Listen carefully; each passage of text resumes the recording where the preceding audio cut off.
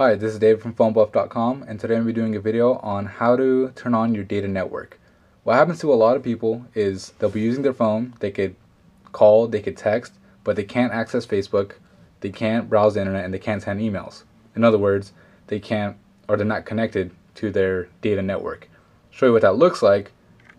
At the very top of the status bar, you can see there's no icon next to the signal bars. There's no E or 3G or 4G or whatever it may be for your phone. That basically is telling you that your phone is not connected to the data network.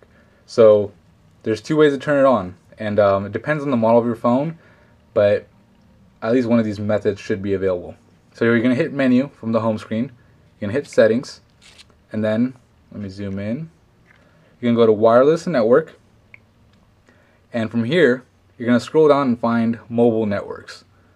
So mobile networks right there, go ahead and click on that, and you can see use packet data isn't activated, so I'm just going to go ahead and check that, and it says do you want to do that, whatever, okay. And see at the top bar you can see my little H popped up, so I'm connected to the data network now.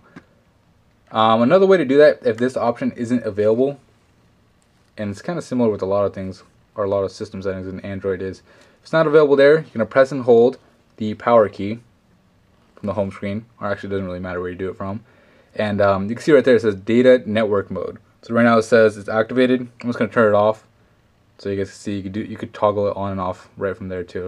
And that's actually an easier way to get to it. You can see now I have no data.